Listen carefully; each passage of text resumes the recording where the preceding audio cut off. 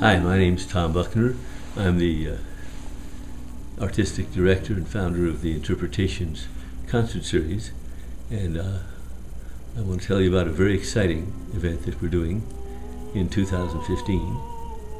We're devoting our season's budget to celebrating the 50th anniversary of the founding of the Association for the Advancement of Creative Musicians. So we're beginning in February with a wonderful percussionist Thurman Barker and his Strike Force Plus ensemble, and the wonderful Amina Claudine Myers on piano with her long-standing trio of Jerome Harris on bass, guitar, and Reggie Nicholson on drums. The following month, in March, I'll do my annual concert. This year will be devoted entirely to composers of the AACM.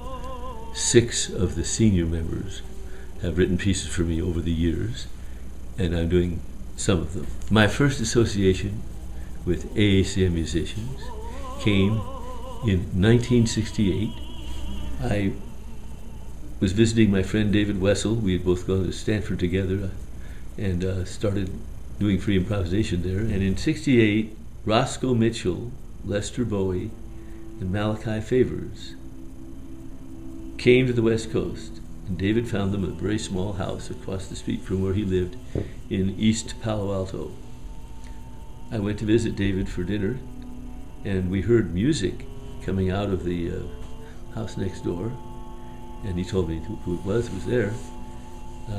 We had our dinner, and we visited through the whole evening. Live music was coming out of this house. Went to sleep with the music in our ears. Woke up the next morning with music coming out of the house still in our ears, and went across the street to say hello and see what in the world was going on.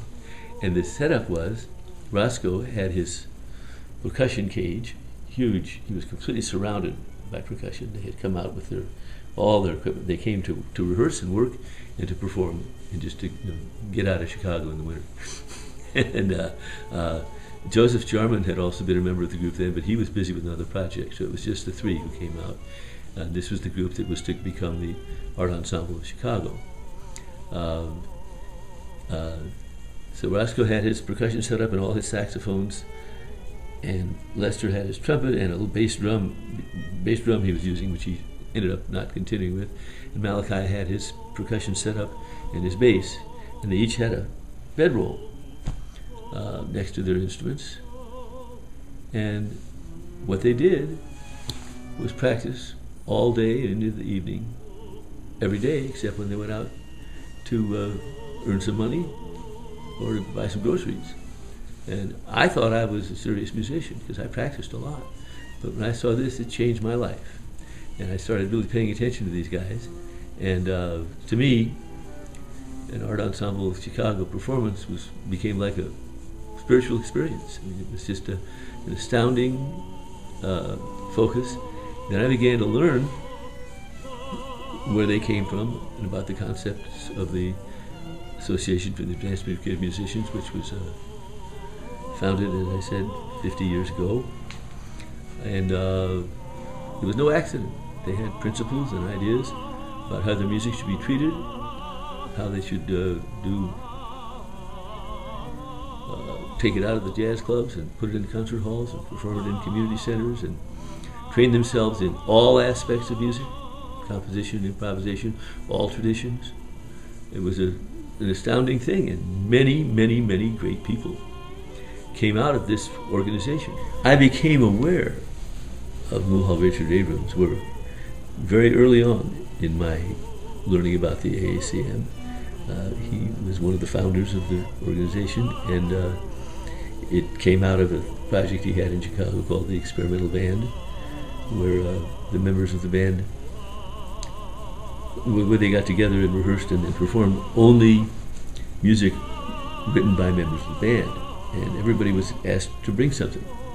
And Mulhall being senior to the rest of them, if some of them didn't know enough about composing, he would show them.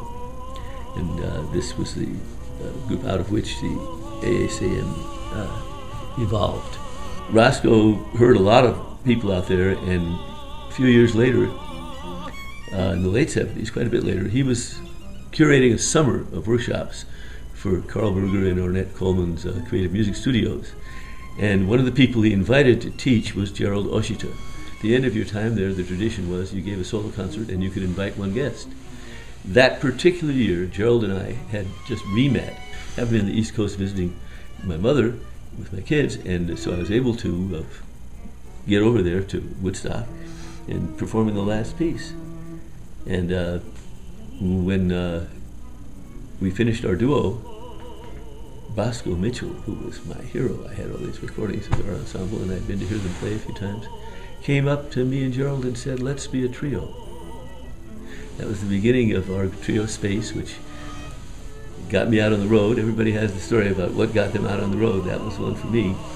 And we worked together from then until Gerald's untimely death in the early 90s at the age of 50. But Roscoe and I continued to work. We do projects every year. And I was very interested in his compositional activity. He wrote compositions for our trio. And I had started working with the great pianist Joe Kubera, who was just a remarkably dedicated new music pianist. And we commissioned a piece from Roscoe that was to be, more than a song, a duo for voice and piano, where the piano part was to be as elaborate and virtuosic as possible, to go with the voice part. That piece will be performed in this concert. It's settings of 3 poems by E.E. Cummings, Because It's This and Dim. And then Roscoe also wrote a very virtuosic piano piece for Joe called 8888. Mr. Mitchell is very interested in numerology, and it happened to be the 8th of August, 1988, when he wrote the piece. So he named it that. A decade and a month later, he wrote another piece for us called 9999. And there are other number pieces around for him in my head. But Joe will also play that as a solo. And then what seems to be most in need of being heard from the members of the AACM that I personally know is their remarkable activity as composers. They've really reasserted the role of the composer in what has been traditionally a more improvised form, where people improvise on other people's tunes. One of their principles seems to be that they performed only their own music and the music of their circle. Over the years, I got to know a number of other AACM composers. The first one I met through Roscoe was Leroy Jenkins, the late Leroy Jenkins. Leroy was an astoundingly ambitious and prolific and really talented composer and violinist and violist. And he wrote for me a number of pieces. The one I'm going to perform is my favorite. It's typical of his wonderful, deep humanitarian concerns. He and I were talking about finding a subject for a piece that would really mean something to us. And he had noticed on the New York Times front page an article about during the severe homeless crisis in the 80s. There had been homeless people who had been for a long time living in the abandoned railroad tunnels on the Upper West Side. And when the homelessness got so bad, other homeless people tried to move in with them. And these people living in the caves, they didn't like it. And it became a news item that they were upset with the people who were one rung below them for coming in, messing up their situation, in their opinion. So he wrote this piece. He took this article and we gave it to the really talented writer, A.N.T. Green, who made kind of a libretto for a solo piece with Leroy was going to play in the piece, which was an honor for me. He played viola, and then we had flute. It was a very special piece. It's called Dream of Dreams of Home. The next AACM composer that I met in New York was Henry Threadgill, and over the years he's written me a number of pieces, but for this occasion it happens to coincide with my having recently commissioned a new piece from him. So we'll be doing a premiere of a piece by Henry Threadgill called Shape of Things. It's for baritone voice, marimba, tuned rototom percussion, and cello. And most of it is thoroughly written out, but it has sections that use Henry's remarkable improvisational system that he's developed over the years. And I'm personally very fascinated by the various ways different composers, whether from the jazz tradition as these men are, or in new music, what they choose to control and what they choose to leave more to the discretion of the performer. And in this case, there'll be wordless sections where we'll be using Henry's improvisation system, and the rest of it is a setting of, again, in this case, a text of his own that he wrote. It's a very challenging and enjoyable piece. And I got to know Wadada Leo Smith, and over the years we've done a number of projects together. And when I talked to Wadada about this, he was working on a new project that he was planning to write a piece that would include me in, based on the writings of Henry David Thoreau. In this case, some ideas from Civil Disobedience, one of my favorite things to read. His music has another approach to what one controls and what one leaves open, or in this case, it's a totally notated piece. But the vertical relationships, the harmonic relationships, are controlled to varying degrees.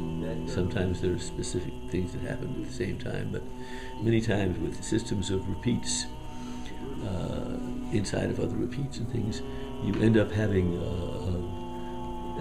unmetered music. It's very difficult to write music that sounds unmetered when you don't hear where the one is. As Bosco Mitchell said, he always likes to try to find a way to write pieces where you don't hear the bar lines.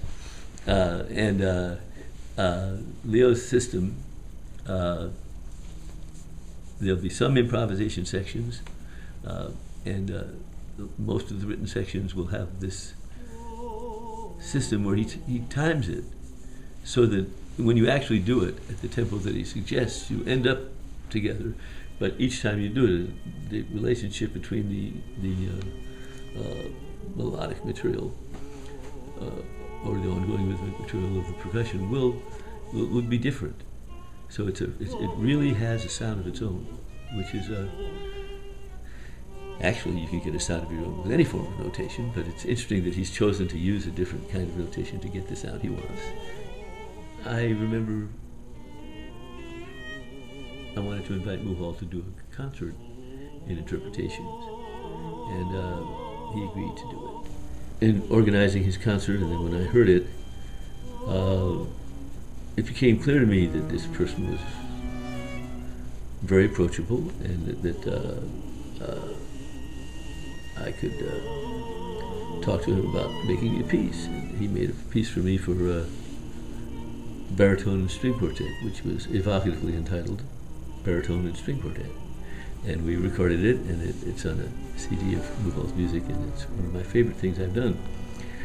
So last year, Muhal had an idea for a project, and I came to the conclusion one of my curatorial choices in interpretations is whenever Muhal has an idea for a project, I'll do it. And it had a large ensemble of people, and it had, again, a very unusual way of combining improvisation, words, all the words written by Muhal, different languages. He wanted me to find two other singers, each of which sang in a different language. It turned out some of the instrumentalists could speak different languages too, so they did that too. It was a wonderful, wonderful, wonderful long-form piece. In that piece were a song for voice and piano for me and Joe Kubera to play, and a solo piano piece by Joe. These were rather short because they were part of a big long structure with many other material for all the other players. So I asked Mahal if he would add to that another song for voice and piano and another piano solo piece. And that's the piece Inner Outer Song Cycle that we will be performing of Mahal's. Well, our series is called Interpretations, and one of its focuses is to nurture the relationship between the community of new music composers and the community of virtuosic interpreters that has developed in order to present their work in the highest possible light. I'm very fortunate to be joined in this concert by some remarkable musicians. First, I want to mention Joseph Kubera, whose work I first got to know back in the 70s when I was in California, and he was out there as well. So Joe and I, when I came back to New York, he came down from Buffalo around the same time, and we immediately hooked up, and he's been my partner in crime for many, many, many, many years. Phenomenal experience to work with somebody so talented and so dedicated. For Amina Claudine Meyer's piece, however, I felt that it would be important to ask her if she would accompany me because her style is so unique, and I don't think it would be that it would make it be much better if she would, and she agreed. It's been really fun working with her on it and beginning to get to understand the style better. After Leroy died, we had a memorial for Robert Buckner, and I was asked to put together Dreams of Home again. And Stephanie Griffin agreed to play the old part, which was a big shoes to fill because Leroy had played it in the original. And it's just, she did a fantastic job. I decided to invite my dear friend J.D. Perrin, a multi-instrumentalist, including flute, and then Christopher Hoffman, who's playing cello, is a longtime member of Henry Threadgill's Zoid Ensemble, and is, was the obvious choice to do the cello part of Henry's piece. And then, since we had a cellist, we used him in another piece as well, without Leo Smith's piece. Then I went to one of the AACM ensemble concerts. I often get players from the AACM ensemble, and there was a young percussionist playing there that I remember from other concerts really liking, and I spoke to him, Alex Lebowski, and turns out he's a performer and one of the directors of the wonderful Talia ensemble, and he agreed to do it, and we needed a second percussionist. He invited his colleague in that ensemble, Matthew Gold. I've heard both these people play in many occasions and sung in ensembles that they played in, and really thrilled that they're involved in the project.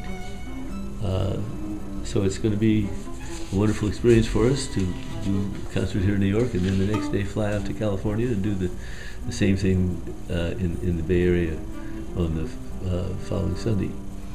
I think if you come to this concert, you'll be glad you did, and so will I.